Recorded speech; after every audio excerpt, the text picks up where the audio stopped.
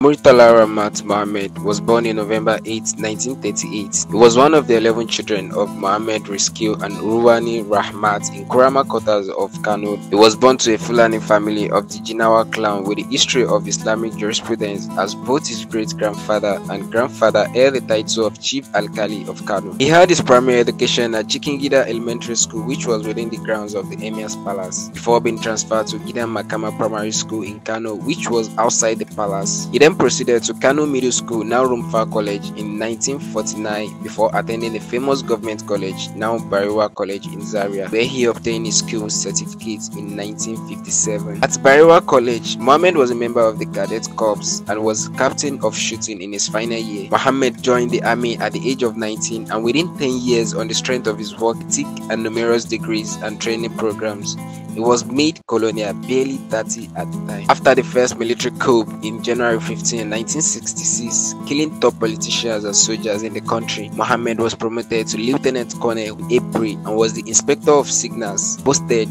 to Army Headquarters, Lagos, in a move that was partly to pacify Northerners' weary about the new military regime. Mohammed was also appointed member of a Post and Telecommunication Management Committee. Mohammed played a prominent role after the first military coup, leading the soldiers from northern extraction who were unhappy with the coup, where majorly people from the north were killed by soldiers who had most of them from the east. Mohammed opposed the regime of Johnson Aguiyi-Ironsi, which took power after a coup dictate on 15 January 1966. Aguiyi-Ironsi brought normality back to the nation by imprisoning the coup makers and intimidating the federal cabinet into handing over the arms of government to him. However, many northerners saw this and the reluctance of Ironsi to prosecute the coup leaders and the fact that the army were purportedly given exceptional privilege to the coups as an indication of Ironsi's support for the killings. Consequently, northern politicians and civil servants mounted pressure upon northern officers such as Mohammed to avenge the coup. Promulgation of Decree number 54, restructuring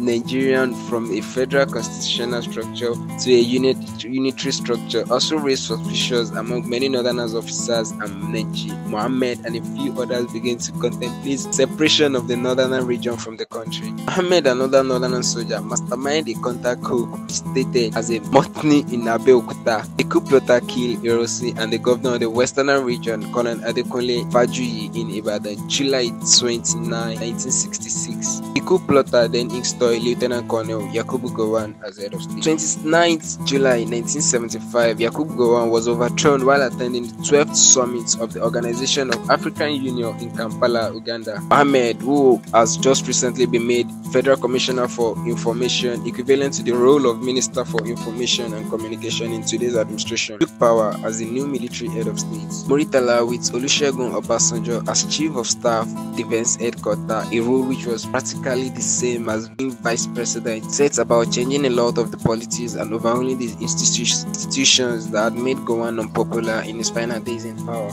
After emerging head of state, one of the first things Mohammed did was to create 7 additional states in February 1976. He also commenced plans for the handing over of power to civilians. Mohammed also put in place plans to build a new federal capital territory due to Lagos being overcrowded. He set up a panel handled by Justice Akinola Aguda, which chose the Abuja area as the new capital, ahead of other proposed locations. On 3rd February 1976, Mohammed announced that the federal capital would in the future move to a federal territory location of about 8,000 square kilometers in the central part of the country. Mohammed was assassinated when coup plotter attacked his convoy on his way to work on Friday, February 13, 1976, bringing to an end of his tenure. Nigerian leaders have shown him love and appreciation.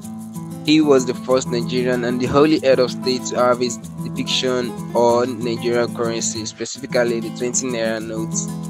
The international airport in Lagos, also known Murtala Airport, in his honor. In most every city or state in the country, there are streets, parks, gardens, and other monuments named after him.